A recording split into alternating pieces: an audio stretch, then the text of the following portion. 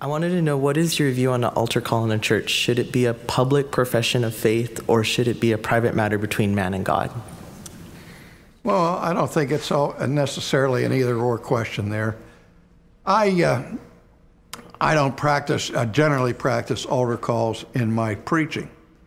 I don't think that there's anything inherently wrong with giving altar calls. However, I think that altar calls are exceedingly dangerous for reasons that I've already mentioned. And that is that our churches are filled with people who have made professions of faith who do not profess faith, because they think, well, all I have to do is go forward in an evangelistic call, raise my hand, sign a prayer card. Those are all forms of professing faith. And I also don't think that we can ever need to manipulate God's work of salvation in the hearts of sinners.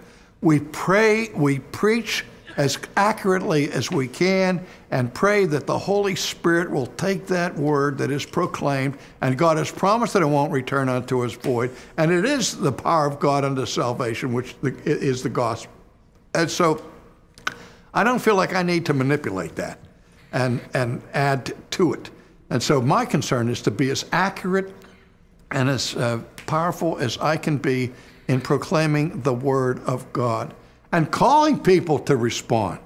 But I don't call them to respond by marching down an aisle, because again, I see it everywhere, that people think that they are saved simply because they made a profession.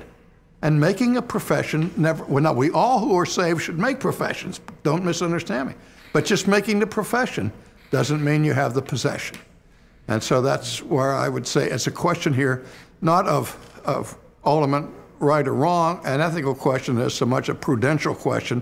What is the wisest way to proclaim the gospel?